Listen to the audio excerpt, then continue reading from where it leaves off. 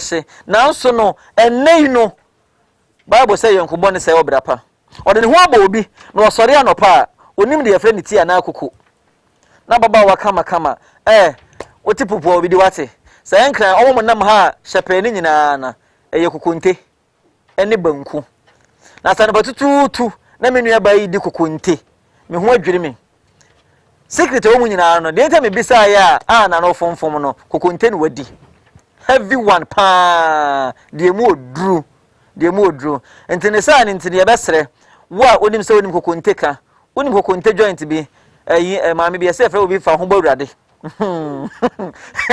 na ante brago onzo aboso kan enti kokonte fo joint ni nyina na me se nya bena mpa na nka menim se ye fa ho bawurade wofa abena tie anapa ho omo church se na yedidi no dietitians yes when you anapa you eat breakfast like a prince nteno ni kokonte no no me princess de ba ya me nde wofa abena mpacho shase ma balansa na ya shase no o kai say Wednesday no ena ye wish nipa mi no happy birthday in advance ye mame ametefio ye to cash nasi ene ena danankasa edreso enti momi anopai em say o hweyen wase oso onhu de a onye efiti wukoda ena start say o celebrate o enti enyina na aka bomu ye ne nyina aye anobaako adwen kro because Bible say hwe ne fe aye say nuanum nyina etena say abusuan baako anopai de ye nyina no ni ono awofa a wotimi hye mebo na woni som we de migire na mu me de boshe hu na o hye me na wani so me de ato nchen asew anopai yesi onyame nhira o asebo ne de ndi obedi so oh yeah asebo ne de seja na akwasha wa asebo no wani so a say no so woje de ba yo no che de obe ware no ese mayin so na bebere na aye yi no nti asew happy birthday sanso na Dickness Mespa Janie also happy birthday enkoma ono so de abena onne difference wo mu an me nse da hu difference wo mu as on o break akra bi height mo yepe size mo yepe nti ono so no recommend the big girls ema no big girls sister o say Dickness Mespa Janie CACI aboso kan Dickness o pesa ko ba bia de big girls pe o ehonko na obetumi akwatare bia ope bia say ye casual say ye wedding say ye bibia big girls no so onye na anwe so ba be slim girl big girl na no be because we are big and proud. Oh yes, big and proud. First and nothing could be so nice or very but they say observer no ha sem me omo ye bones sabe ta fracture no mpe kra no omo de omo body flant na ye nyankopon adom ye flesh nti we kra mpo na observer no say o no omo na ye big nti ye big o from big girls you start with the big Ghanaian observer said the bia me dikan no eno ene ko wakata dikan kutami a mo fa na ya odai me de sha ase ama ohwe front page asem idea to one say nana adodankwa akufuado adopreman Ghana man penyi ba kope enranom tese putuprumu na dodo na enim say obekopie mu registration centers no okopie mu ewo ho na ode futusem akọ ama yisi officials no ese omo make sure say enipa entem tete no omo make sure say ombema omontem atete na afei no nso no Veronica Bucket eni nose mask no omo make sure say obia ebe hye de kama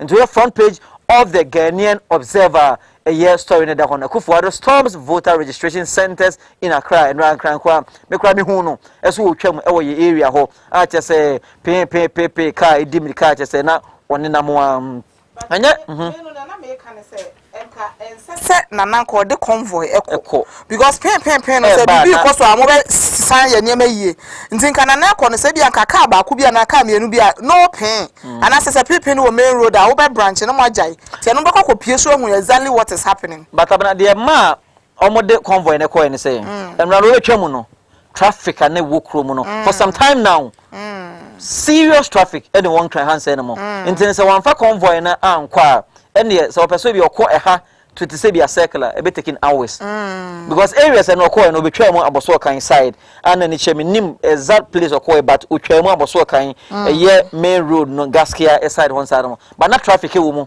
nti convoy na e di animo but say the company o te convoy na say what sa siren ambulance nti ba dwen say bia obi krampo na nya covid I na eko na aja ebinom se da ICU e wo kolebu nti be dan ho so obi de ne eko kan ICU fo ne ho nti no de but say oma opesa visit na wa watch didn't me sure so watch me sure so usually the cameras follow dignitaries but me nyan na de e bi nso na ba bia oto aba no say omo ye in faces nti no o hwe ba bia oto aba na e bia na first face na enka ne center ho nti na ne center enka first face ne first face na enka ne center ho okay ne center na enka first face na ho okay ye fa ne sa ndie wa fa se me twa so okay ma me mfa ba ko enwie em say ye sha ase no o kan asem bi eye kwadwo owusu afrie Ghana Forestry Commission penny out da no former general secretary ema NPP ama nyuku no nansa enenne na oka enchene eguye eye the Ghanaian Observer atimi a capture ade ba ko ede kai ni yi eye mra MPP for koto aba e wotemale a odi nkugu some can say fear delegate but Sir John irrespective of party he was a loving person and be na any agent ho intini mfoni da ho kama a wahye ni chichi sa enso na Papa J. I said, don't get say just Sir John ka baby na ye ne ya pa se ne one Sir John tie pa na even ono kra na maami wu ye kra Sir John to me be 3 days I want nchen eboa no ma ne ye ne maami yi nti no Sir John Nyankopon emfa wo kra you know death is inevitable death is inevitable but sometimes the go ha ya na akoye shocking but wo ni de den ya na sometimes na last na me sofo ye ka o say it's high time anka asori dem e wo say you preach about woni ehun say nipa e wo ba bi ko nti wo tutu anamon a esan say obia enim adechemu asem nwanwa obia pe heaven akonso obia pe so bi wu e na asema e ha adwen no ye hu e be den akọ enokono mutu ye na e bia na edie mintimintu abena wuntimintu ehun ntene ye wo say ye boaboa ehun bible say ma ye hu ye na aka ye nya hu nyansa e de ayen atena ntino papa J ni new look ni tina fuye ena me blame no covid ntine say obi show so be ko barbering shop ntine Papa J asemo de atudwa ne say eye military for akogu border so na say onte ase na Papa J de oso no nko de ofuaso esan say ye ma eye emrante na asojafo no enko gina ye border ne so nti wei ene nsem Papa DJ ode atudwa sanso na wo na wo country na de ofuaso o se ofuaso on so ofuaso na nya ofuaso well when you slang tree we me say o slang name kakra because Papa J on tree enti me kan say Papa J tree na wo kan ofua me foa soldier for ne on said anti-tree enti me kan e wo say me kan say ne ono no wo kan no nti za kan ni na me ho say ne me kan say ko wo de she kronkron ba ko pe ye bi nka me ho number 1 afena na do dan kwa akufuado enra mabuno young entrepreneurs Ghana sika 1 million Ghana cedis ena odi amaomo ese omfantoa omujuma eso sanso ena Togo ni bi onye Ghana ni oba ese oba register aposifo ensa akan ya so no mutwetwe wo hwe story no nso e Ghanaian Observer muntina ni mfoni eda ho ye de no mu so ye Togo ni ozo say okọ the various centers na ye betoto ano ena ye pe Ghana card ene passport enti no hwe ena Ghana card nso no don't forget say ebinu etimi ebe register no munye Ghana for omutimi register omunye Ghana for enti say we wadwen say mikita Ghana card nye Ghana ni Ghana card na nkasa no so say ye ntro so Ghana card ya tro so ECOWAS enti nka ne yiye mu aka wo say ECOWAS countries nyina nka obi awo but osha country bia nso no flag be a chance say we because be ho say GHB e wo so na the Ghana flag na shemu kiti ashemu na dia dance say we e Ghana de because so this week there was an interview and obi bisa MC bisa then e so ye Ghana ni bisa so no ye Ghana ni ana o se onye Ghana ni anka onye public on survey as a public servant into ye Ghana ni and obisa say is that the criteria the trust obi ye Ghana ni because one say usually no sebe tafra che say obi ka aigbe a entrese onye Ghana ni so bi ka French a entrese onye Ghana ni enti no se ubehwe obi anim aka se nipa we de mehwe wanim ase ne wanim tie de unse Ghana ni de enye right but omo sentence na omo nhwe anim by ensama be bisa no okay fine also ye Ghana ni ye wo hifa ebinu wo ha mekai Ghana card na ye NI registration no sentence ni bi wo ha guys na ye adwuma wo ho no oba na so okay me votarian anase me fi north okay kroben party na wo free no abokro no until kroben because o say e bia wo free odan unim say odan asene e wo ho nsa na mo achia so ho until obi a wo so wo free odan a watena ho na wo school no de anya no e so timi ho be say enkrobi eden etwa odan ho hye until say oba na say wo so wo free fa me free odan o ko school me ko odan school o tena odan how many years ma tena be 10 years until kroben na free ko odan. That's what I catch me say. Eye nkoko anase eye year so ga kopa. I just said the work now. Okay, of for Daily Statesman and to also Information Minister reintroduction of COVID-19 restrictions possible. Yes, COVID-19 ehun ehyehyeye niam ayedigu akwam no ye san ababe yes ababe dan di fufuro biom em say nsakyraye kakra abem unsa sa time na nkrofo complain say nose mask esi emu nko ato kan no aso we condition kra police to me gina say me hwe won tokua ni mam say won bo nose mask be sin ko titi gatem macho entino na em say ya sakra mu kakra entino Minister of Information edini nyina ebededi don't ignore safety protocols. President charges potential voters as he tours registration center udi kan eka ho asem wo hwe omampani infoni wa ha wabone nose mask fefe enu gina registration center bi a oni EC official bi ebo enkomo. Ghana mourns Sir John Kwadwo Owusu-Afriyie, former General Secretary of NPP. Nimfoni ewa hanum say Ghana nyina ena yahwere adekese etese Sir John nipa kese pa ena Ghana nyina yahwere enu ntine Ghana nyina yetwa ejajo ene anape. Daily Statesman sembi kekawe mu ho ena amodeba ene anape. From the Daily Statesman to us, the Daily Dispatch, Kuwakrata no. We have front page. We have story nangasa. Page 2 of the Daily Dispatch. Or say Ghana ha about to ayetonom. Emu hamunchichemu adio 9 watching. 48%. And a tuaba almost share partner. A manifesto almost someone be tujana. And no matter so edia tuaba. In the pansa Ghana ha yan share jumadi albetime edini edia tuaba dia. Yes or hamu and chichemu. Adia 9 enwotwe eye Daily Dispatch ko akrata no obe story na ewo page 2 na afi ni nso no me free crowing me ye anwunani me ye pepeni me ye kwawuni me ye asantini nso no hamu enjichemu 9 4% enso ene gina sa ensem ne so ede eto aba afi nso no story ba ko ai wo the Daily Dispatch mo no ye say electoral commission abato commission no omo se omo be ma eye adanside krata chit say bia we number 1 we number 2 we number 3 sani e beya on betimi dia take crowd ne so am say ukoda ne ye kan wasam say pa on betimi an say center bia no omo register ni pa 500 a day nti 500 a day no omo ba ya ma obi a chit nti am say muni e betum mo amaka mu kofi nti say wo ba no anya chit ni bi a number e wo so a unim say that day no how ho so the makaso biti me din live from anopa o say initially no na omo say ebia enne omo ba be san line no tama ye be pon nipa aka wo ho no ne am numbers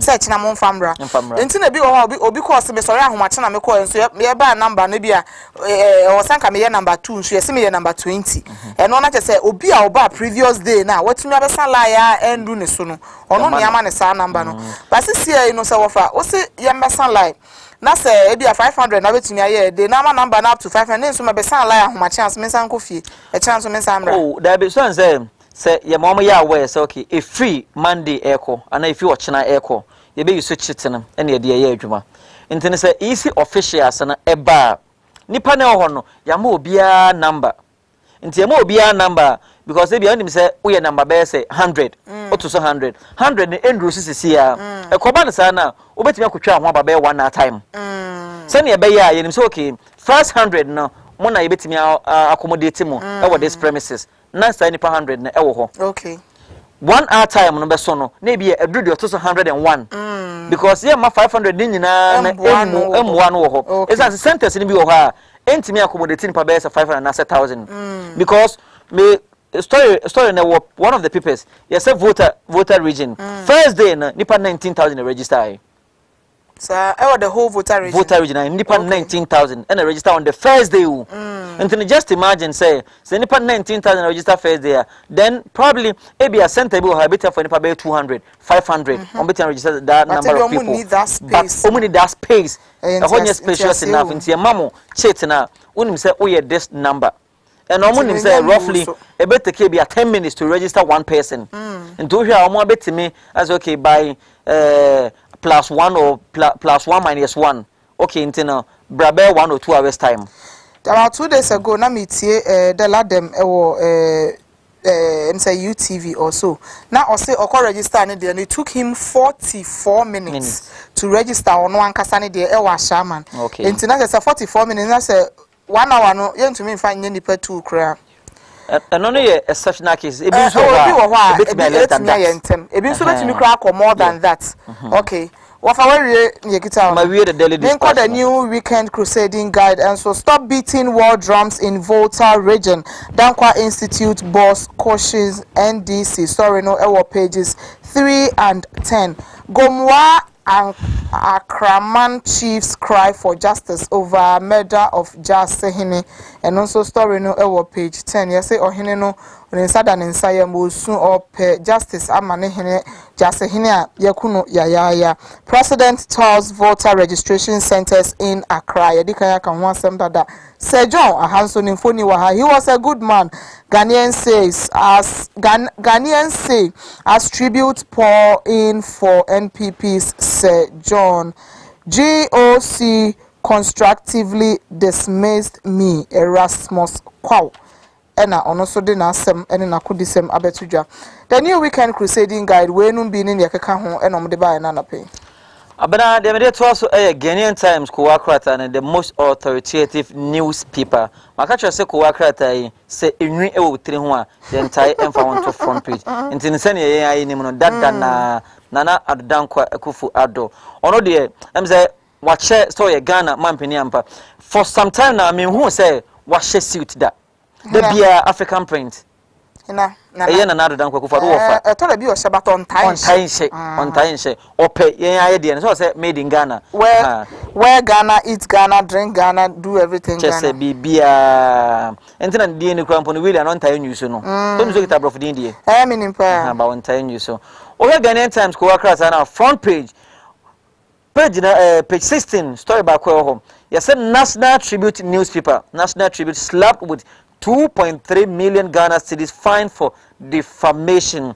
Oko PM our University of Cape Coast Vice Chancellor I wo no. Yes, National Tribute newspaper yi ekeka ensembe tro ensembe fa ne ho na no Caribbean enimo. Nde ko PM ewo High Court ewo Cape Coast no. Asem betodwa ne say National Tribute newspaper yi omuntu esika ye 2.3 million Ghana cedis se omaka ensemo enimo e de go Vice Chancellor ewo University of Cape Coast no enimo ase persisting one so no yes president okosra registration center tin bi na omunya we on announce visit to 5 voter registration centers in Accra nti bia maako enum and a president ekosra sa omomo ye registration exercise ewo hoyi afen so no kwadwo owusu afriye ayebon nsamane friend Sir John ono nso nimfo ni eda ho asem akrata ye hye ne say nana adankwa akufu ado ene vice president ene afi no MPP party phone nyina twa jajuo yensunu mu yewu adan no owu ayade ya sen nti ko pie omufie mu a enwuma no motu owu ayemade eno ne nwumu ayese nana adankwa akufu ado obo ewo Flagstaff House chese nani eda koto moja mu osuye nana esua ama chese ni handkerchief be 10 na afọ isan se MPP amanyuko no omahwe ade yi afa story baako ewo page 17 a prison for ewo omamu hansen no emu 794 a hanson ene aduekron enan ana na adodan kwa kufuado eso omunko fie na omunkoje omahome na wohwe mu nchichemu na a hanson adueso mienu 772 we ene dikan awmadi bone aido makotomo omunye bone da into mo first time omo didi nsemfo we do omo prison no saa enkrofo yi ahanson aduasom ye no 772 ye jai omo na emu dunsia enso eye nipa omo mfie no omo aburu mfie aduasom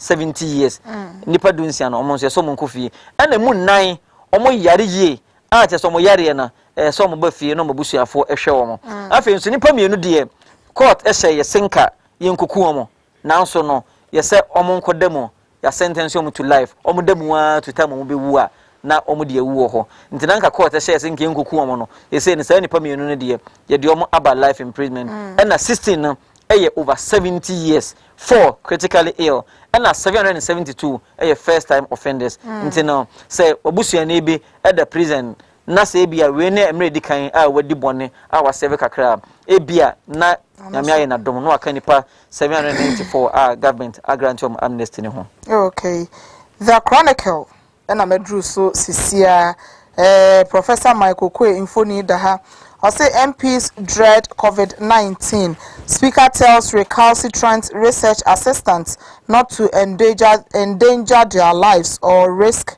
dismissal. Story no ewa pages 2 and 3.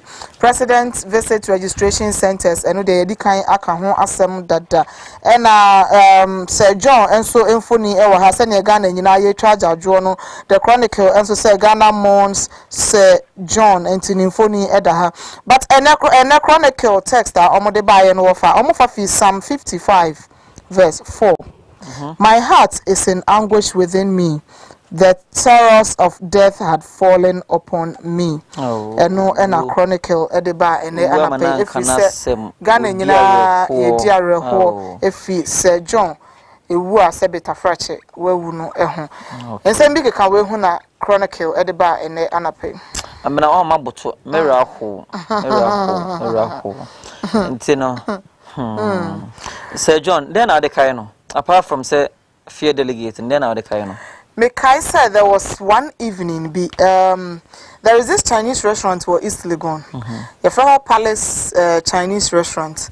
Na etoda bia my yesem neba me taitwam wo hopa. So there was this evening me and my husband and me yakopie ho yedu ho na Sir John wo ho.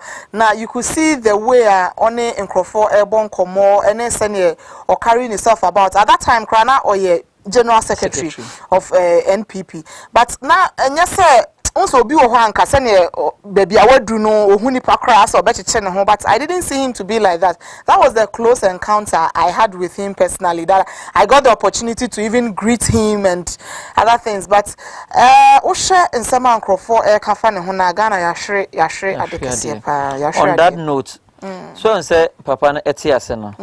Yentai enkan wasem do no he was a nice person so osheni TV interview radio interviewer just say so obey interview for 2 hours krampo na unya krampo nanka okobe say 10 hours he was an interesting man he was a very funny man I just say ni bumfu oko accommodate obia hwe ne nafofo krampo dodo na opposition NDC4 na se nipa de ya nyina ya adwen nyepe nti se me ne wa adwen enkokro bebi ho na nchesa wo ye metamfo but on say Ghana ha no ne Africa ha no de mamenka Ghana ha na ye di ma ye ka fo ka bebi se abusuan dofun yes but sisi ade nya abusuan ne dofun oman ene dofun because for some time now Sir John has been off the news menkai until recently menkai the last time a story about Sir John Ebaye, but Koba say ofimu obi eka ena we nipo sabeta frache obi ewu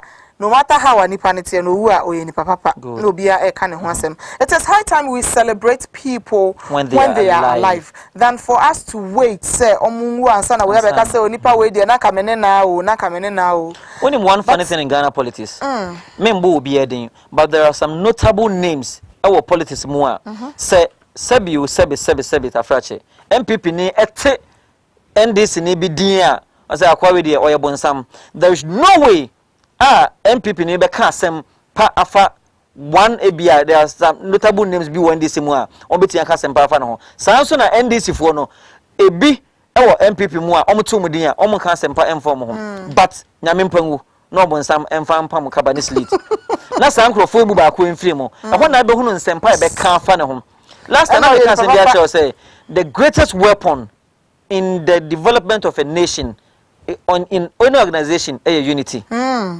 Say na kan ye hubon na ye adwen kro na ye ntwan so obi be wu ansa na abeka se nipa radio ni papa po ye ntwan mo obi wu ansa but ye nyina if we are united as a country ye nyina kan ye adwen bomu na ye ma odo eyi ne ho adi na ye nyina na kan bomu say okay say MPP na teso anana na teso Mahama na teso a omu nyina e Ghana for Ghana nkanko Ghana yeye enti ena omote abanwa ne so ye nyina de adwen ba but enko ba say ye be cancel mbone ye be gu nkrofo ni mase ye be dio matemu a da nipa no na me beto nsa afre no afi ne be je say we ni papa na no we there as recent bia me da no me ma me e kan say we fiti so ba we asi so beta frache we di nchen pa nipa ba ko pe no wu yo ti say obi abedi ni ho adanse so nipa bone As nipa boni o ya se do so pa enso bi ewu a nipa sumesi na ya oye nipa nso papa ba ko pa bi de o se on de me de me wi ase ono na yire kura be di adanse nipa tu pe ma hu o papa ya to aso well abra we need to sit up as a country we need to be serious for once we need to be serious for once about last week or two na ayariga the story we buy say I say ye mano politics no kan but here can be NDC MPP man platform media houses are not giving him platform na sisi ama bibi nto no sisi asesa be ta fache na no so na so sorry ya wankasa be bia e wona ye ba be tene ho asem ye na nipa so masi de na we wa hank wa ye sei na nipa so masi de o ti sei maybe na make no but still whether me person me bodin but odie sabi omo mutie na ana omo hwe no not to disrespect anybody and as ye bobi anim tia typical example me amadamfo same jemfi odie nyame mpangu ma bibi nto no ye hwe nipa be ka intelligent young man no obuade na sing but nei no how often da ben abete say bi obi ka ne ho asem ye papa Kennedy Japan nyame mpangu na asem mento no ho na be hu no oh Kennedy was a hero like just say ensem bebre ye be ka fa na ho sabi empo afede gbasi wa yumi o de sabi masem mento ne hwensen pa be ka fa na ho na wafa na de be ya ne say John wo no na ebi de ye politics ebi started de ye politics o ese na COVID-19 na ekunu na sen sabi o de nyame aye na dom on de wo hunu ne de wo de nchine kakra wo unim de beku nso obi anim de beku no na ya bibi na national asset something must kill a man o ye mo Ghana Forestry Commission so o ye NDC ni so o ye MPP ni so o ye PP ni so o ye gum ni o ye Ghana ni o ye djuma osom o my Ghana na senke bia Forestry Commission no oba ye na he doing creditably well or born home den e wo ho ama Forestry Commission just afan ntoma pa ye den efra into awesome o my Ghana enti se ko ba sa bia Ghana nyina na ahwe ade because that den we na o se man state barrier ye nyina na ahwe ade o state assets good na se ko ba sa bi de be ye politics na MPP for what for me nim ne what de but me no so far what I have heard so far ne de me see say obia e de politics in as much as say owu ye say na okan na ebi mo ka say COVID-19 e mu say enye COVID-19 but reports shows that he had COVID-19 and not or intensive care unit or Kolebu and otum ofemu ehwe ne nkwanti no probably he had some underlying conditions. I'm saying probably because I don't have the facts here entine bi ana some underlying conditions the problem can twi ho na obi anka say probably na echa de foforo bia na owo yare bi suma se enu nti na ma no efemu hwe ne nkwa na enye say bia covid no na ka no keke baten bibi nti na koye but whatever be the case, the bottom line was that he was positive for COVID-19. And now we Lucy ne maame kra ne sister. I just think I guess mo kra no mo be ye na Fofi anto atam wo dware abamono. On that note, the minute to also a daily guide. The People's General say John is dead. Nimfoni edda ho a wanwe ne se o sere kama. Krata yi say kwadwo owusu afiyi. Wanka atiasefo ho bion wada ne benkum so ba mu wu abefa no na pakan abefa no de chedeche ene ne ko enya no nko a ene o daily guide ko akrata ne mum story back story now page 6 of the Daily Guide. Or so we can't name COVID-19 patients. Ghana Health Service. You send the pana enya ya COVID-19. Omuntime eme wo omunyina edin ewa bonten. Afi asamba ko ye kan kan wasem da. Togo ni abrantie bi oba o my Ghana mum. Ese obeye card ni bi aposi for ensa ka no. Ono nso no story no. We dey nyasa metwe wasen COVID-19 I say is it Ghana Health Service? So omuntumi mbobo obi adin eye no kre, but there are some particular people be I'm sure say omudin eba outer ebe because mete ye krasa Carlos ahinkrade o se no onim so you positive em say during primary time ni na onim but o se okwa na watwe ne ho na ogina baabi watwe ho na ogina baabi obi nim nie nti a watwe ho a ogina ho primary time nso de o win in the constituency omo wini ye nyina isi officials eso omo nsa de omo kire enkrofo hage omo enkrofo ebi mo krata mebi mo soae enti no eya na akoye bibi oho kakra because nose mask ye nyina ayebo nti so ka say obo nose mask na wo ko ye no wo tai twetwetwe ho a you wouldn't know obi betumi etumrika aba be bam wo keke bibi ai bi ofo say ohun wache bi na say in as much as we have been told say we shouldn't be hugging and greeting people no once Ghana ha I say it's part of our culture nti I a bit difficult to eliminate it cry nti once a while no you might even do it before you remember cry say hey sana bibi say cry o nti mama yan twen nti at least some of these key people no senka bia omudin betodwa especially those that refused to go for isolation. Good. Because some better testing parliamentarians and parliamentary staff near you can say bimwanya but they have refused to go for isolation enti no senka yema sankofo omudin to dwa nka bia Sanse me Mankrofo can say some Ghanaian politicians are selfish.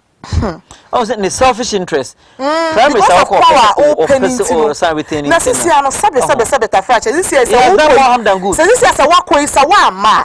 Power na wo pese o winning into wako win area no. Na ayeden. Some people they are doing more harm than good to seriously because obi to say Matthew Opoku Prempe education minister say primary time no I watched some videos where he went as far as to order to go and campaign for the sitting MP of the primaries by na COVID-19 till you can imagine says at that time na or wadada wa kwani nkofo bebre akokasa why are they risking our lives because of power? Politicians sometimes I na bi wo ha bit say me MP Brian me kana asemo mini party be am supporting but that man per se I have my reasons in tia me supporting because odwen enipa ho e chen ono ankasa a party and as a power obinya no that is what we are expecting the politicians to do but come here say omodwen on selfish interest ho say onim say person retain power na wo yare onim say yare no esane nyame wadumu and the other ICU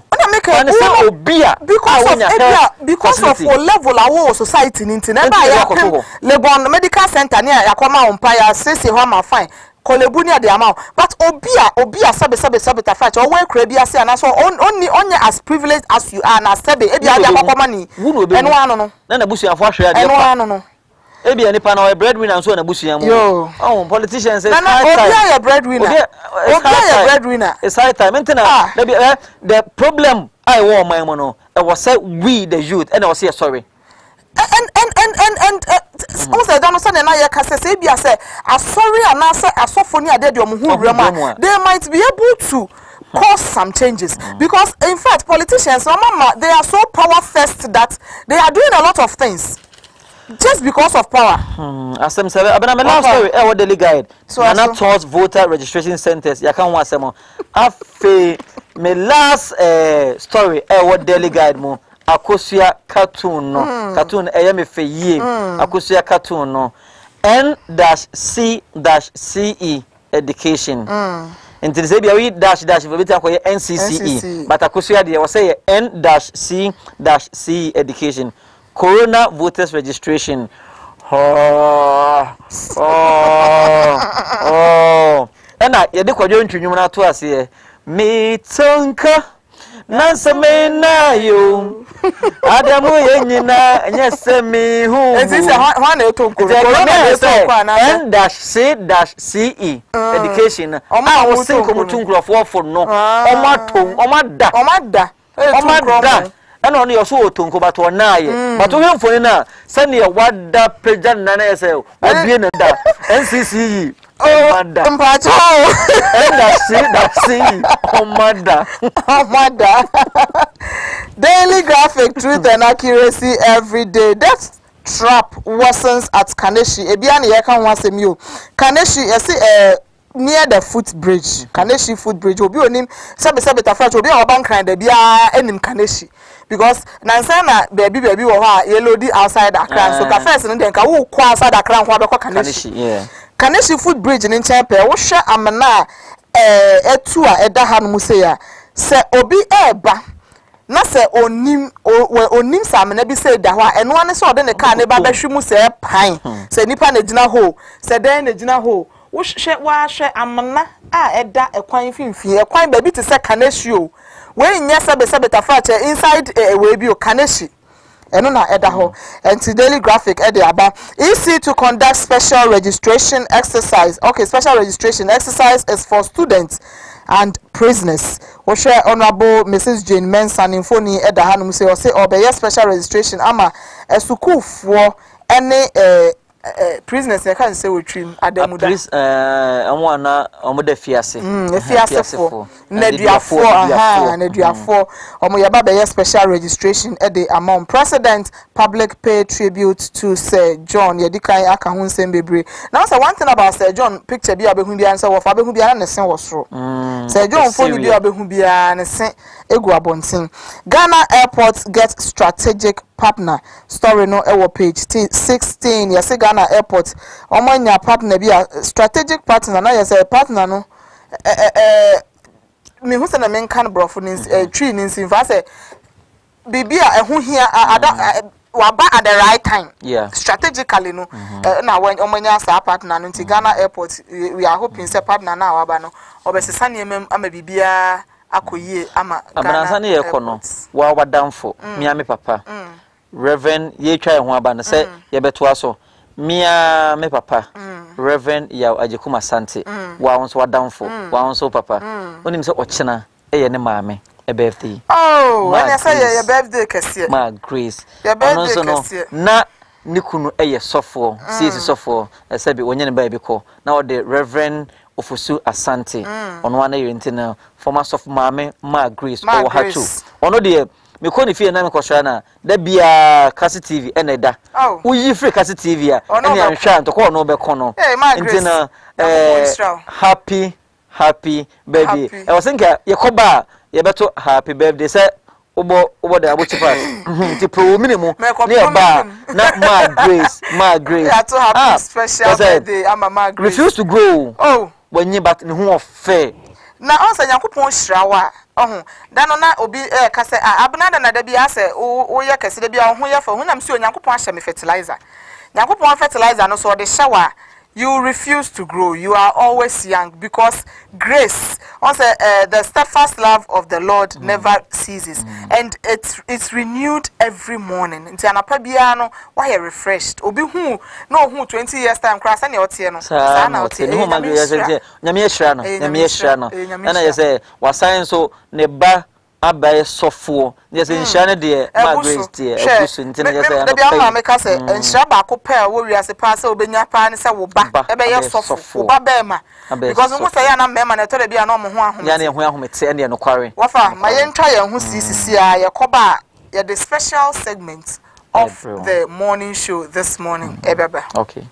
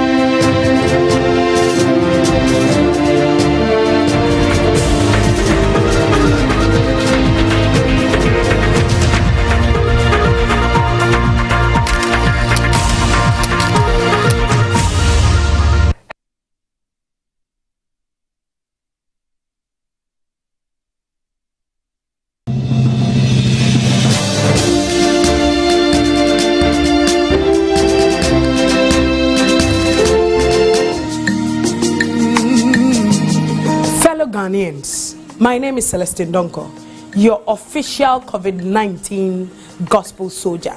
I would like to share with you some myth busters as stated by the World Health Organization. Myth buster number 1. 5G networks do not spread COVID-19.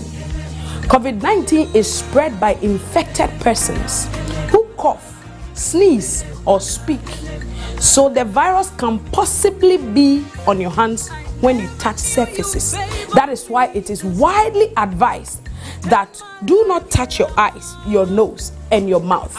And also remember to constantly wash your hands under running water and use your hand sanitizers. For more of these busters, keep watching my space. I am your official COVID-19 gospel soldier, recording from the comfort of my home. Sign out. You've turned my life around.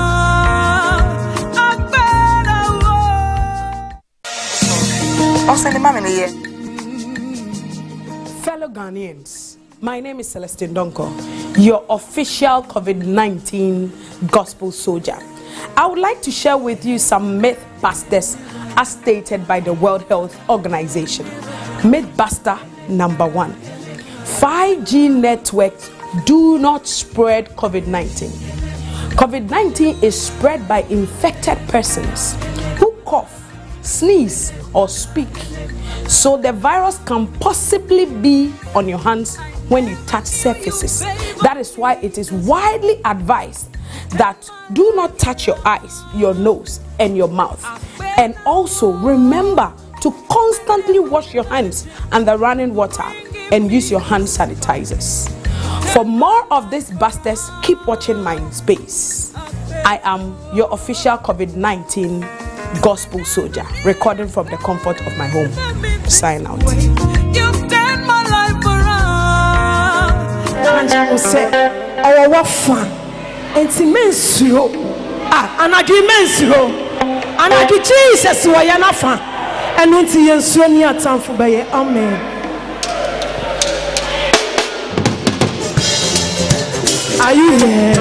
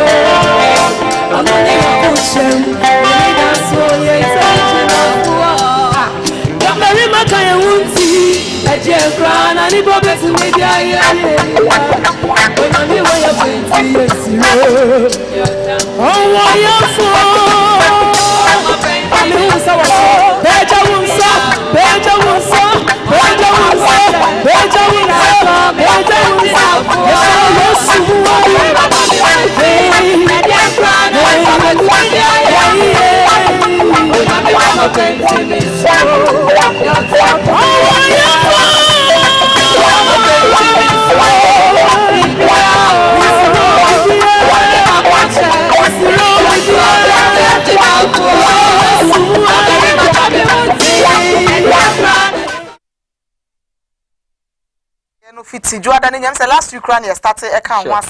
Say a fiada and nefiada air corner. Edu fiada. Ye be obia how baby or how be a air cosona de abre. Why I said dear, why I said yes, or ya quine. Why I said yes, or tigatemu. Why I said yes, and Yamana and Kosu ye away and potemuno.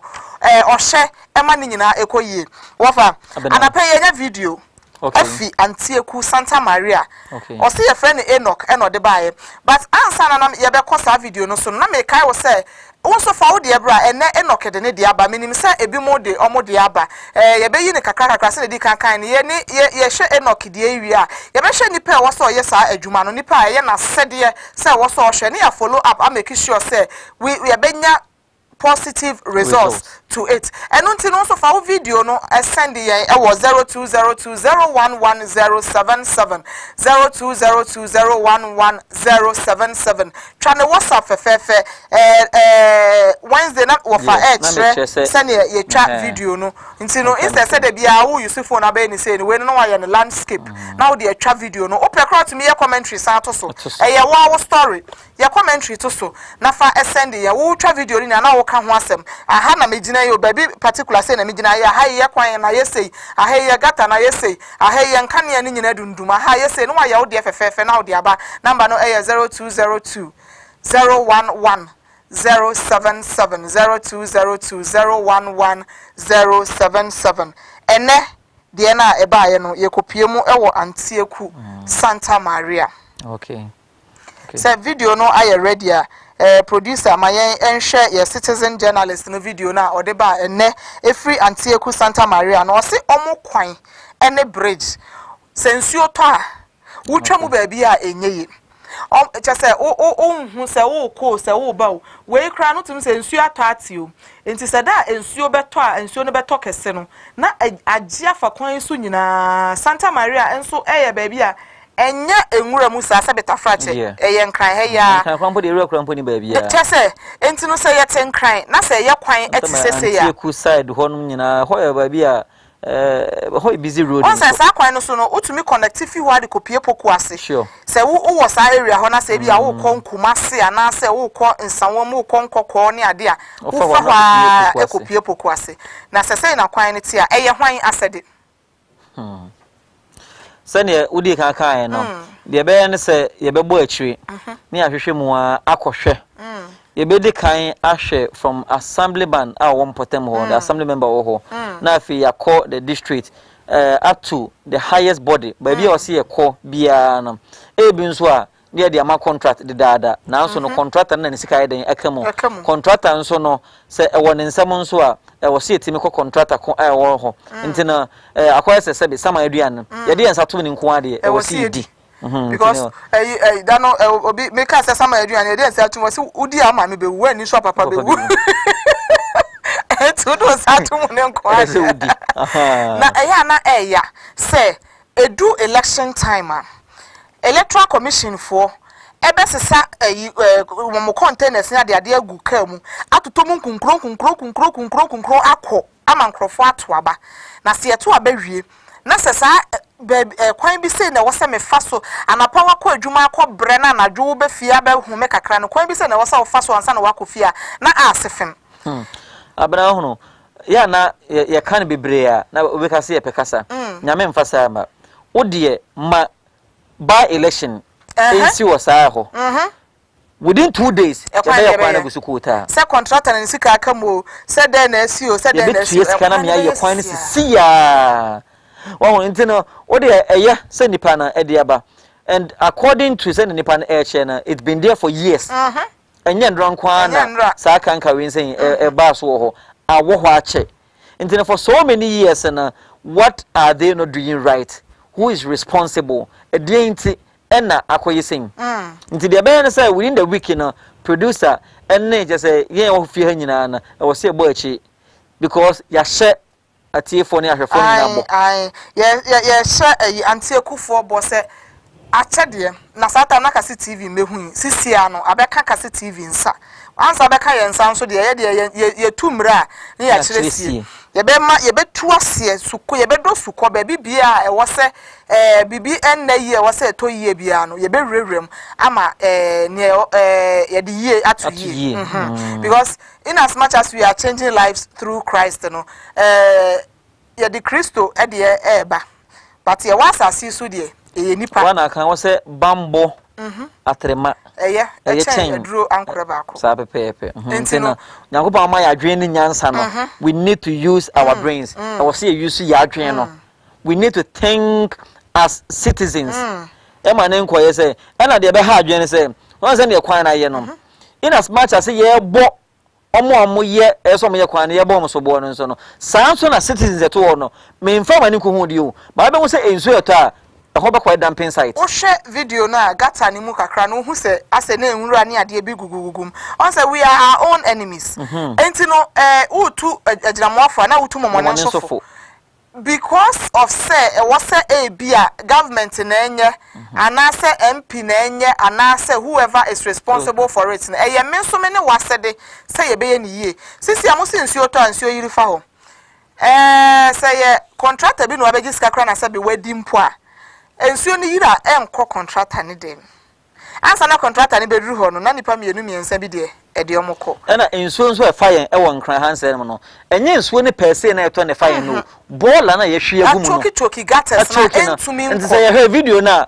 ensuo na ana yetene na bola na na take the greater percentage esa say ye hwe bola agu mu a e ba ye dan na ensuo na ye ba na betimi aflo because your bola enso no about 90% of your bola no e plastic waste good empro enti ya shagata ni ma 100 years na e liquid waste ne senso ni nko na e fa gata ne mo a I don't think say betimi akose ham but ye hwie ewura agumu no akoye bottles akoye rubber enso ni ntime emfa ne nyina enko na afi no enso ni beto abewie no e wo se enso no ba bia wo se nketime fa ko no esan rubber na egumu na choki ni ntina na e wo se e divert e be fa lorry kwan ne so e divert ya na e konkrofo nso dan mu enti wo fa ne e be kan ne se ye betu ho anamon but send me di kan ne etu agina mo afo ne etu momone sofo enti in as much as ye betu ho anamon na yaye ne yie no temamufo nso no mo ye nso ye nhwe ye niam mu yie na ye mo ye bra yie na oman be ye yie a efrime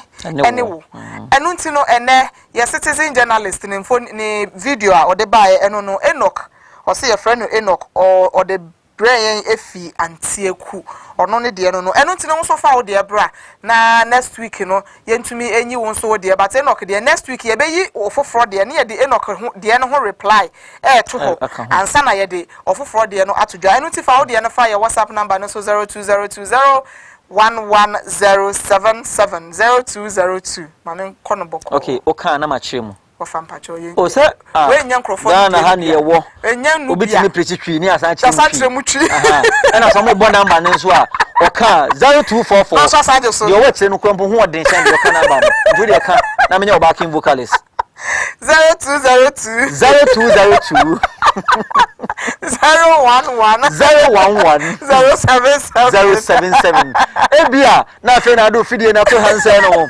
enti for pen paper na tro number no abna si number no so bi 0202 011 077 send the video bra na be play ma wa ha fa odi kan na fe nso no baby bia why voice no dey why voice over atwa fe won say no we enya special enya bibi bia din bia o fa video o phone no menye ni say wo ye ni say na say wo twa enti no me abena o fa bia ni sisi amegina osu cemetery ni nchen hono mo me hu say nsamanfo ba mienu miensa asore a omo ba wo de atoso fe na de asende now they are sending 0202011077 ene fiada but abra yansha Enoch boss say ye be follow up into a free Monday e kono the appropriate quarters baby I see ko bia na e solution to this problem no e was see ko into e boss ene ye she Enoch ne sa into obi biara baby a wo bia na enye enkra ha nko we are not limited to Accra alone baby a wo bia no Fabra baby Ghana mofa the car na akakwa nya ne sa akra mpodi ya anke no ase wafa barabra mpacho mintwa wano ansa ne beko no ohun face shield kama ya esewi no ye wafa anke na obeka dem ha kama ya den yakọ anka ma ya den yakọ face shield bebre na abadwa so na nso bebre na enye papa na ne papa mu de papa mu ne de yesa mpenifo ka be yesa kete wese enye de wura the correct one, original one. I bet you must be sending a comment say, "Yen share nose mask and can your face shield and quan." Me no me no distance in the crampon. A brokra. And now we say no so no. Face shield mo ha e showa. Na say na dia sound. E be. But wait there, a show nim fine. And you know. Would do any better CACI headquarters? Would you only buy a security post? Oh, also her sister part. Sister part. Would your power friend sister part? Auntie part, mommy part, wafa part. Would your part in kwa? Aha. Say your sister. Say your auntie. Say your wafa. Would you catch her say?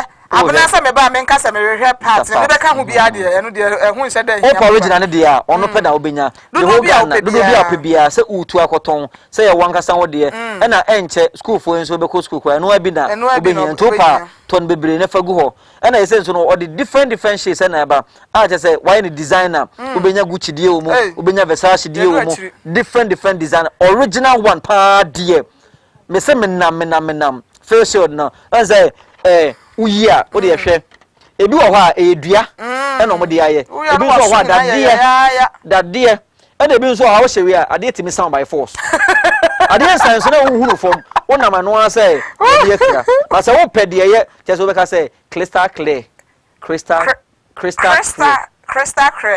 wafa hand sanitizers ni ade nyina automatic ones ni nyina no ni nyina de we for wani kire CACI headquarters obaha bibia wo pe bia thermometer gun na ba ko bi no omo se communion wine so ne de abomu dada na ehye box mu fine ni nyina do wani kire ha obenya ni nyina dispenser no for sanitizer no obu ho a afi no obemia but we need automatic one no so sasha na afi no obidi ne se kwakoka ne no so akoba se wo kofa wo so kopa sanitizer so akokotam corona unim kwasire na menam afsori bia no copy ho thermometer gun a o mu use ho no ye de che obi a so a na shoot 85 sacha de nya correct ni bia na de classic thermometer gun we to our info 85 na 0.85 that's 85.6 one no mo de see chance can nya corona wafa ma yen try na meto bi wa da ntwe ho ye de share no so a 36.2 ah nipa na kuma toni mi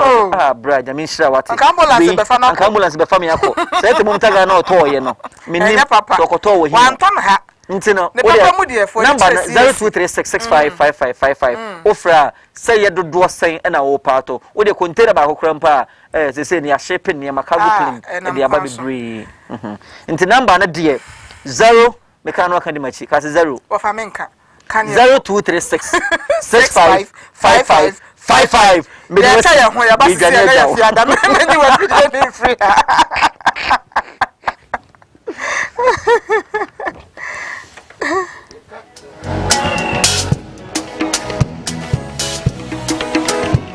Some share won't do media. See fire. Some share won't papaya. See fire. Sesame pejao, sedaseo. Sesame kutuo, sedaseo. Sesame dawasio, sedaseo.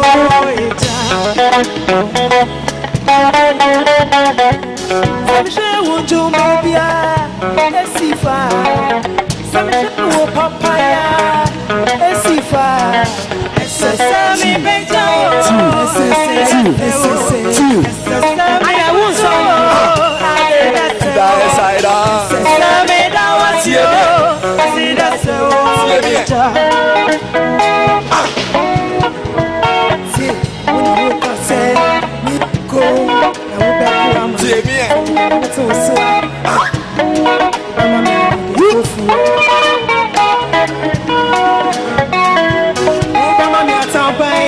to say okodi it's me kapa na so membe reda men on ti bebre ma wode santa come sumpa wone me sutimpa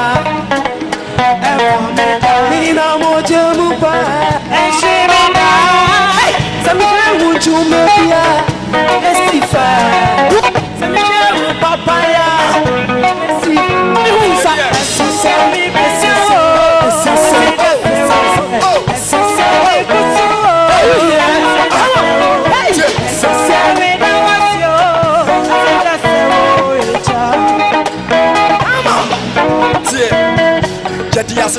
Yasida nyina ne ma wotu ame na so waka magumo da me pa wata me pasu wa man odi afida ye di afida ti be ka me the fast the manya kopo na wa bon pai fini kwanda be de besi ne kai sa wona musima nya kopo ne wo kai do wada go ka bi kopo to mo sai the boni ye di ka me de me ne pai because na wada was me nyai yeah me de me nyai because na wada was me nyai yeah me nyai because na wada was me nyai go Mommy was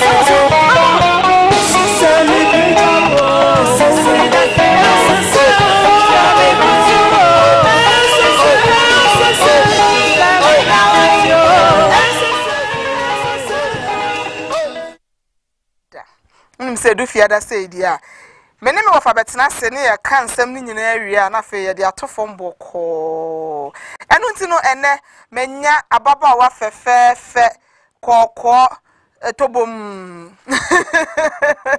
na wo hwe se ne body no ete ho na hu se the voice ne san to so na ye total package ena ene anapa me ne baba twetwe nkomo Eraba Doris Anani Mami Akwaba net to say you are looking beautiful. Na enyum hu komo ne eba bedi die but say enyum etwagu sisi ye beka ho asem but answer ne ye beko ho no say ye kase Doris Anani oye hwan show me that say ye kase Doris Anani a ma me nka wonim Doris Anani Doris Anani enyum tuni ba Some friend say oye penny o. Some can say oye baba o. Ah, ofi wini ba. Ah, ho fe dware no. CACI for ko be bia ye die kire ko to nyum share rade anyonyam. If you wini ba, me chese simpa. E wona me free. Okay. On say me ka say hwane Doris Anani no see we say wonim no. E we say minim because Doris Anani dey obi anim. But tell us something we don't know about you. Doris Anani ye me free ba e wona ye wo me wo me ko school ho me ye CACI baba enu minim enti something we don't know say obi wo ho a ohun obi sana we hwe na say sika bi o fie pa wetumi hwe ni video o ye hwe se ne ote tell us something we don't know maybe a school bi kra o call ye how something about your life growing up. There is na me ko school Winiba and I'm a don't JHS Mazian to us bio. Okay. And I'm a Anglican church. But now who's a don't you me more. And yes, I'm this not Anglican. Though when you are sorry, dear. But see as if on a program crusade. Let me also be to you more. Na yam fe na yam one ka yam na me to san you no. But akwai says Anglican no am to hymns nti crusade na se o de yan try crusade na se ansa o se ya wo e wo rini ba chenyo o hifo na your parents me papa your friend Atusaki na me mama so your friend Sophia Saki. Okay. And na onuanom wo nyina Mercy Saki Melissa Saki na ye Saki family wona aye pani ba chenyo na ahene kan ho ba cho for na ka me ho. Okay. Nti anyom no apart from wo no bi san to nwum mu ofi ho if you wan ngasa I say enyum to e wo fie ho because some me grandmother ejina wo eto nwum a enya asam ketwa anti ye de wo ye ye de wo ye okay and yan san ko ba bia CACI for be crusade no then si wo crusade CACI for be crusade na me ko bi ko gina ase no ye wini ba se pa chonyo enti me ko gina ase nsane a omo anho keka tse sane omo to nwum efa am say no sa sorry we na nya me pese me ko bi because me hu say adom bi o me mu a o say rade mani pie nya him nko an dabi him ni de yan fa wo me him de yan fa nti ya punku say de me pe morning ye be ye wa sorry dem na me ko bi ba me ko bi me say no sorry we de metini me hu say nyame na afre me si asori we de metini na maame na nyame aka bia ye no kure me course asori no mu no me ko ye na adom ekuta me manfant na ho me kwadwe ne kwa e wona me start ye say nyame use me eto nyom hye no nyam nti me start kwa no one day na ma me soro me first day ya me tu soro e wa asori dem na nyame adom me tu soro no wie ya na ye elder baako ye pon asori no frame me bisa me say abra me to nwum no ohun say adom bi wo mu ti sa adom no pese oboa me mani pie the steps of the righteous man is ordered. Don't say Yankopon e de oba crusade ne kra say ye ni me sure say kromofo nya ne ko crusade ni nti den kra na see e ma wotumi copy crusade na se sada no e ma wotumi take decision say aha na metna me hu say nyame nkonkron na sa adan o push me say me nko crusade na because onim say obefa sa crusade ne so aye bibi o ma brabo mu we na chesa hwa abe ye be mu asem na okay oh me ba CACI me yakọ 20 years hey sentina na wo sha se na so hu se won ka se maami o sa baba wo se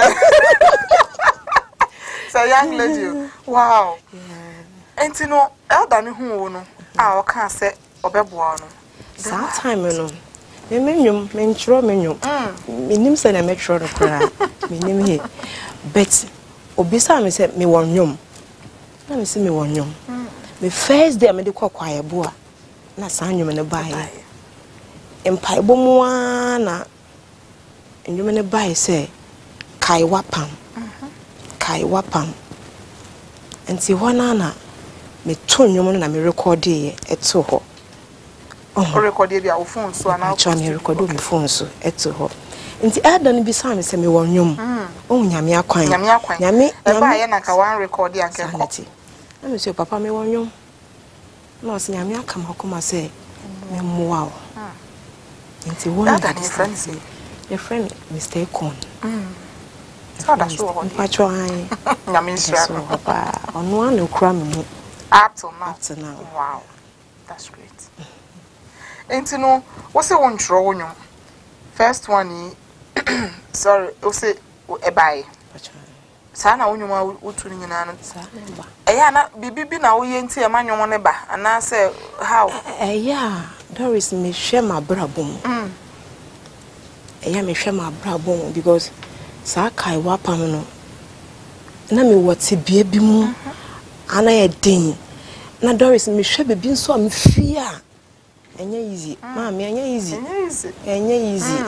ha enye easy bet nyame nim okacha Jeremiah se minnim o abra ye nyan wo no ye moja to ada na sanity na me Awurade minnim nti nyame nim onim se bedum bribia Doris e wo se mi oyi mi pie ana se ode adom bi ahye me mu nti wo se sa adom no etimi pie mama wo se na ed enti no there was a baby wo ho a nyema sesan ye run about bi wo baby na eye den sen na eye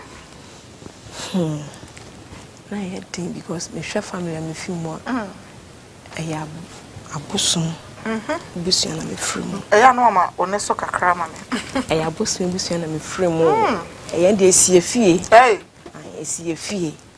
esiefie na unse me maame no me nana mu nyina som saade no ba wonim se nyame ni apro atete asai no eno na Awurade fa e de hye ne ho nyam nti Yesu chinchin onwe se obebo Awurade ebusua no wo be peki obi wom so be yi Doris efri se ebusua no na ode me hye ne ho nyam oguso ye ahye ne din nyam enti no eya metnas na me CACI sa nyama ni nyina na me hu se Awurade ayebi enyum dodo se na owo sisia my first track near 8 na me second one is 8 to 16 actually oko oba CACI 20 years ni professionally o sheda started sisia the professional musician.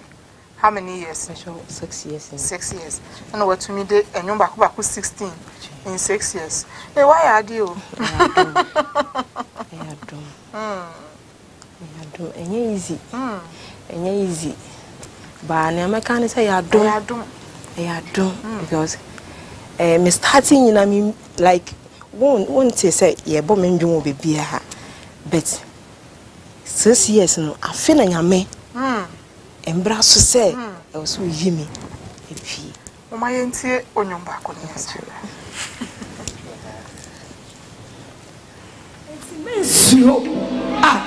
mensuro anagi Jesus wo ya na fa enu nti yensuo ni atamfo be ye amen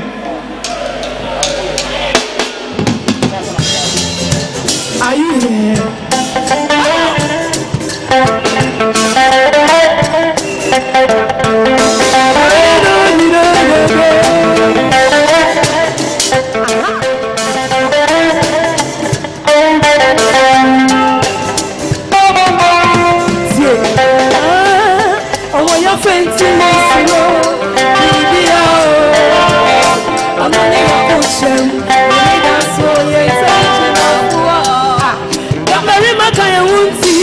Eje krana ni bobe tu media ye.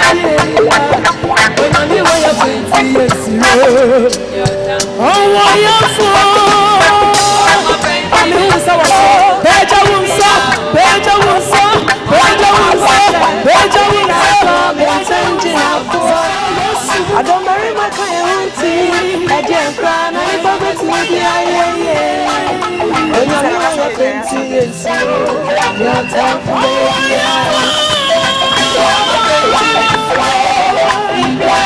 Miss Robibia, Miss Robibia, Michelle, yes, oh,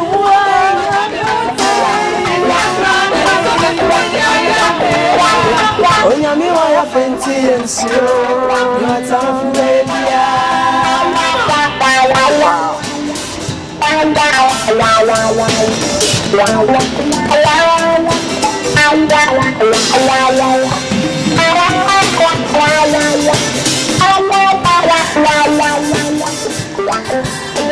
wow. Oh, yafa into Robibia. This particular song, Eban saying, and I said, Mammy, I bring ready by you, fear between the man funny easy. Attack, sorry, almost sorry, yare, me yare, serious, me yare pass her, ye sua. I want to receive my fan and car, and there be a man no one to come say, by yare, pana, sound you mean yare no more. And I'm so for Apostle Dan Quay, a barman chain. My cousin or catcher and said, Doris, won't Jin disanya me or fan? Now, Miss Papa, me G disanya me or my fan. Pa, Yame, no, my fan. I want to be the sound you mono. So, Antonio Mark, you may know. Some Antonio can be police, so because I didn't know me pay. But my uncle screen retreat. School no one and when in your one answer, not challenges with you. Nipa swa, or yes, or be boame and check the nipa woo ye. Oh, and I was saying jai. I was saying jai bet. Nay, and I am booma bem. Son said, I me. Oh, fun. As an albert music more professionally, not Ghana musician Benna. Now, when you done as a pass me see the me person yet is on. Person yet is a Daniel, how much? Penny. Until last year, apostolic praise no baby. Mam, baby, mommy, dear, and be intimate to me and baby. Let me shine a life. Okay. And you know, Cecilia, you have been in the industry for about 6 years. How do you see the gospel, Ghana gospel music industry? You say now, you make me say, "Yamia don't obia nene die." You know, I di peja hini no. Send a beya. A hini no betum pon. Middle resident coming you to me the tree akrama yesu. Ha, sada minim say me nua no man kan so. Almost a day. And then I was a young in few in the next, let's say, 5 years. Answer before COVID-19. Now, plans be say be this year and cover your projects be near then a COVID I stop. Because my program I me say me yeah and Monday broke down the buy. Oh, yeah, the Monday because na me manager nyame adom I feel na me manager. Okay. Management team omo so me mun kakra nti nka ye fi sa program na ke ko other ones nyame pe no ye ono ana ne dia nti me opa bia no ye nti no that that when him sisi a only other gospel musicians be your collaborations be why now me first album enyo ma ko me Pastor Michael Adabo. And I collaborate. Okay. And I'm my second one, so me new rains some guys be. This and you may boy raps. Our sister, oh mommy. What's the Doris? Anna Ena Ewahano, Enuti Frey. Hey, Manon Points, hello. Hello. Hello, good morning. Morning, Mr. Fumu. Yes, I don't know where you're patron also. Yes, I don't know. Okay, me patron. Okay. My money can check out on you know. Until Jamaica, my friend, Papa, mini producer and Catalan my dear one. Ah, yeah, that's it. Yankupon Insha. Me patron, but me, I see an producer, Cassa. Nabibio, who be an on and I can Yankupon Insha. Mammy Doris, before my main call me Facebook, I mean, kind 1 or 2 shows, messages be, Mammy Amajima, I'll say one of the good morning shows. Oh, Mammy Amaya, that's it. Georgia Mwako, please wear mask, not the shield alone. Hey, yate, but soon say, yeah, studio, and there make us say, yeah, distance, no. Bros are 2 feet in the crown, 3 feet now. You see, in your entry and term, and until to be a nose mask in the ancient. But say a Pia, me waha me dear Hana, dear Wahaya, Pia, Nayashe. Your studio Hanson, your north, sir, into no social distancing. Yeah, Uncle Enya, hello. Hello. Hello, Papa, to say. Hello. Me pacho, reduce the TV volume, the crown, I am Casanfa phone is why. Okay. Do mu TV volume no. Hey. No. Hello. Yeah, hello. Yes. Me pa talk asa yeti o. I'm listening.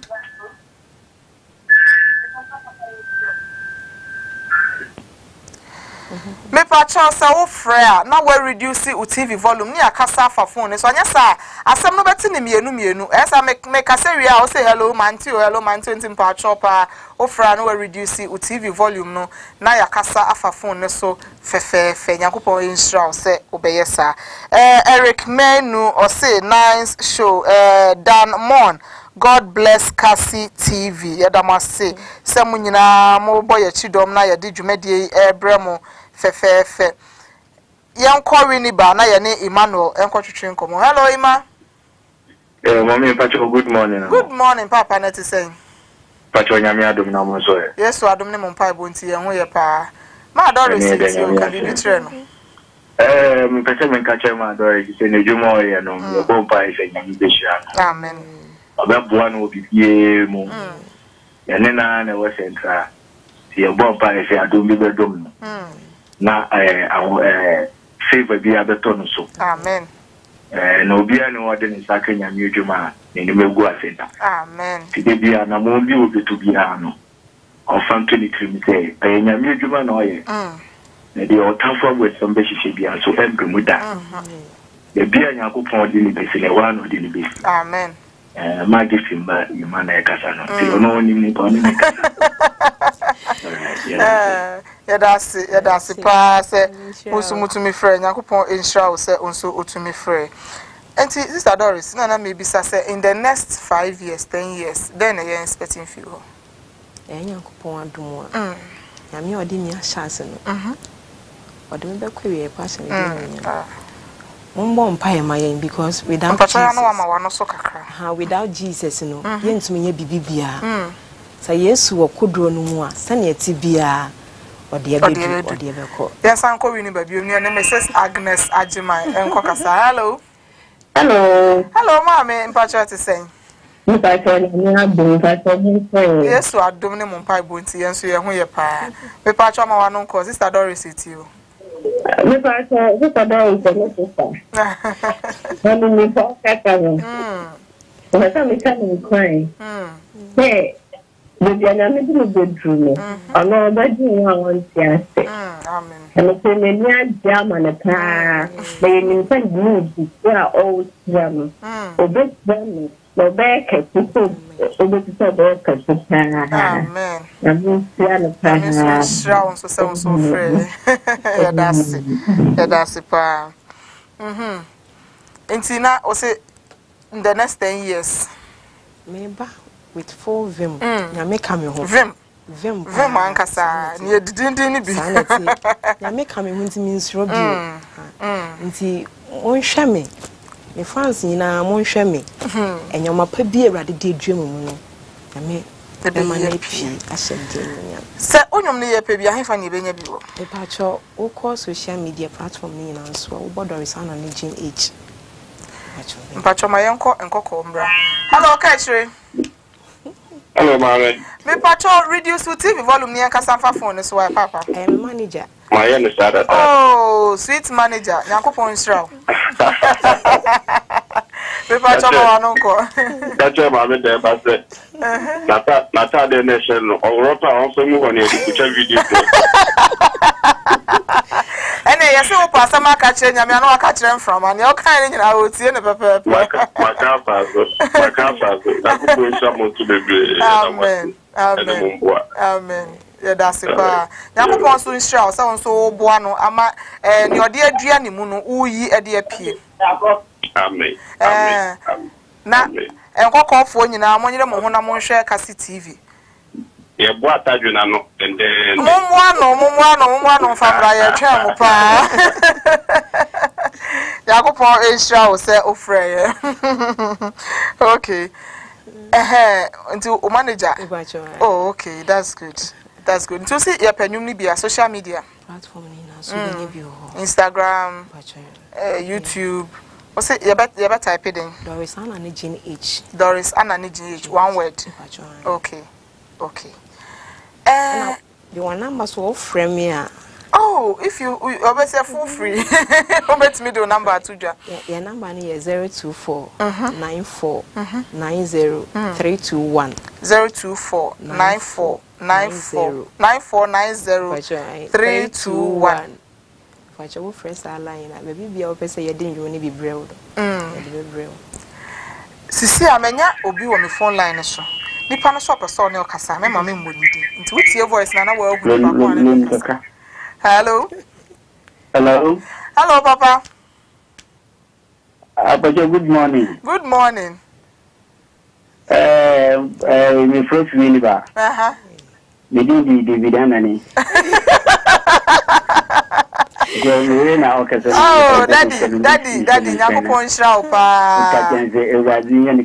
Amen. Ewadi na onfi adum nkwa adum. Amen.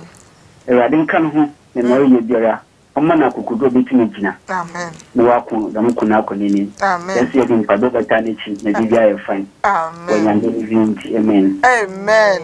Daddy, nyame nhyira. Nyame nhyira.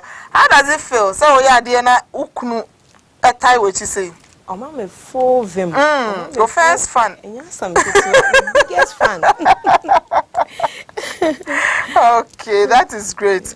And you know, so now the number no S to Jebin Pachofa to your number, your number say Obi Penum Nibia and on free, and I say Sabia Obi Pel program Bia. Okay. Program Bia from here. That's it.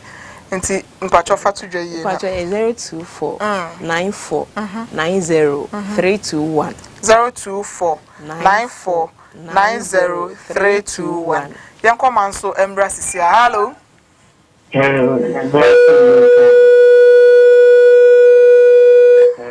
hello me pacho dum TV volume no oh me patro say wo frɛ na wadum TV volume no anya sa won to me ni sister Doris in kasa o enti sa wo frɛ na wadum TV volume no na ya kasa afa phone ne so fefefe no nti no ya san twɛn me na ka me be round about to call ni nti me twɛn patro ne ofre sisi amanso akyem da amanso ye twɛn san frɛ bi ansa na show me yapon okay, number no bon number ni bia na call na be interrupt 024 94 90 321 aha enu nti no se wo hia sister Doris e de akoba bia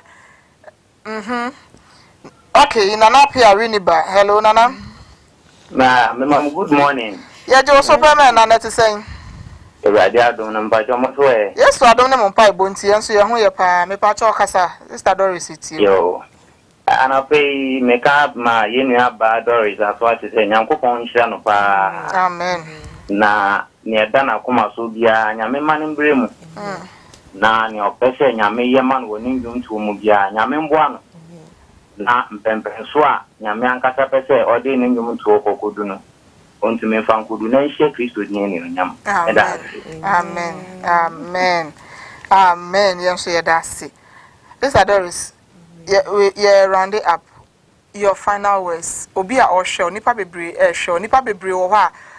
You are their mentor. Almost show like I said almost show abrabo so they abom brebi a wuni momo. Nti mpacho show camera ni mu. Na ne offense enkasa. Me da se mame.